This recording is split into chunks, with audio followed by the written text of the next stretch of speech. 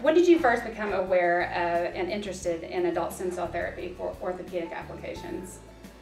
So as orthopedic surgeons, we're always interested in improving the biological process. And when I was a resident about 10 years ago, you started to hear some buzz about stem cells, and it was kind of ill-defined. But now stem cell therapy has arrived, and it's going to stay.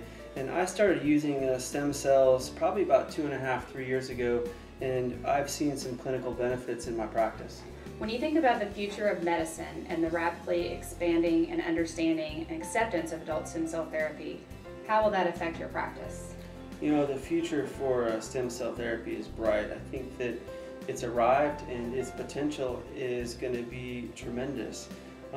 Our whole process as orthopedic surgeons is try to improve the biological process as far as healing goes and try to lessen one's pain.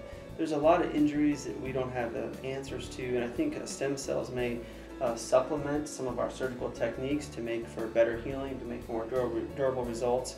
And as far as osteoarthritis, I think stem cell therapy may have a good solution to joint replacement surgery, and specifically stem cell therapy may lessen one's pain by providing an anti-inflammatory effect, potentially maybe a regenerative component. And what this means is that patient's able to get back to their livelihood, they're able to get back to work without pain and dysfunction.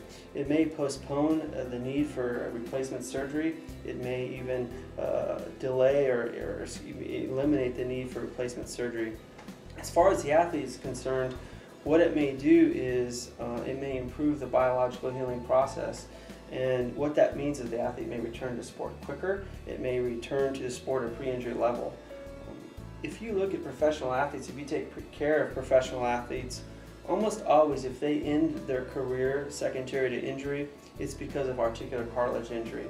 And so what potentially stem cell therapy may do with its anti-inflammatory effect, with its regenerative component, is it may provide that athlete the opportunity to extend their career, maybe 1 year, maybe 2 years.